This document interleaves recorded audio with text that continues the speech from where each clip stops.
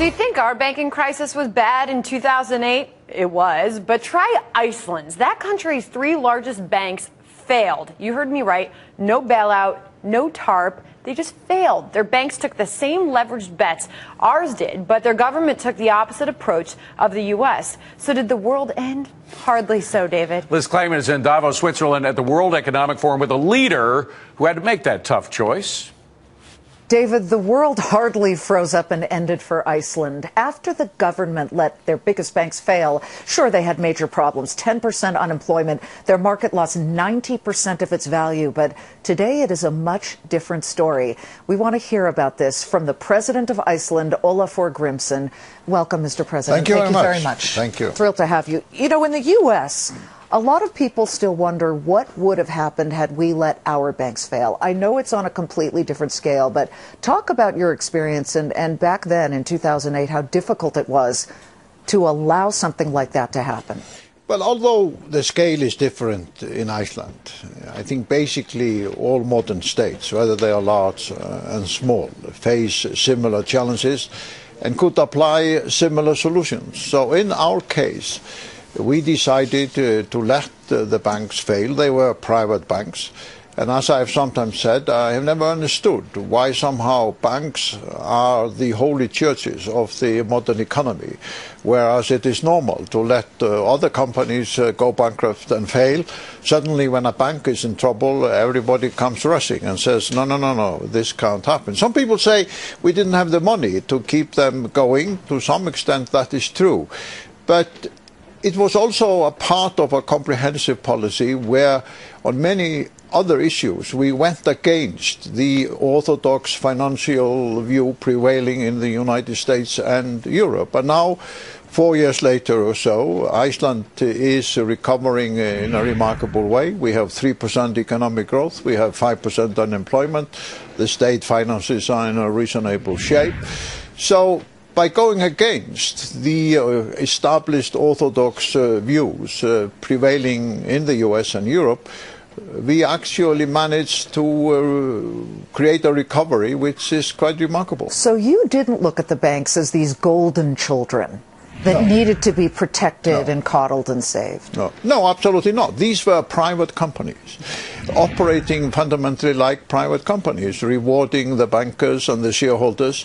So why, when they fail, should ordinary people, taxpayers, teachers, nurses, workers, pay the price and bear the burden? You also did something a little unconventional, and that was right away, at least in the first year, you didn't resort to austerity.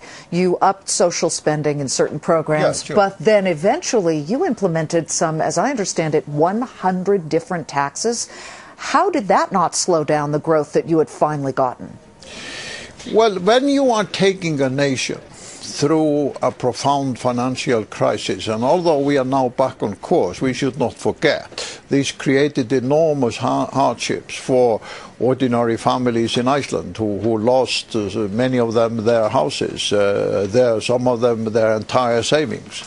So if you're going to bring a nation through a profound crisis like this back on the road to recovery, you have to enable them to see justice done. You have to empower them. You have to make them realize that everybody is paying into the system. Yeah, into the system in this way.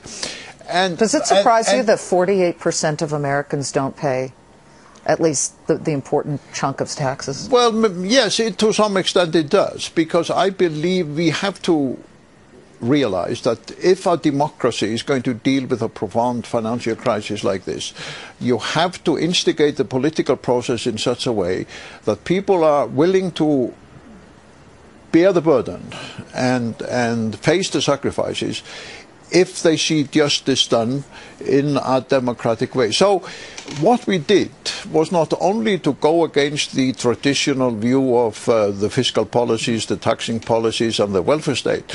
We also introduced currency controls. We devalued our currency. David Cameron, the UK leader, is making news by giving a major speech in which he, in essence, says that he wants to, if you just read through between the lines, distance himself a bit from the Eurozone.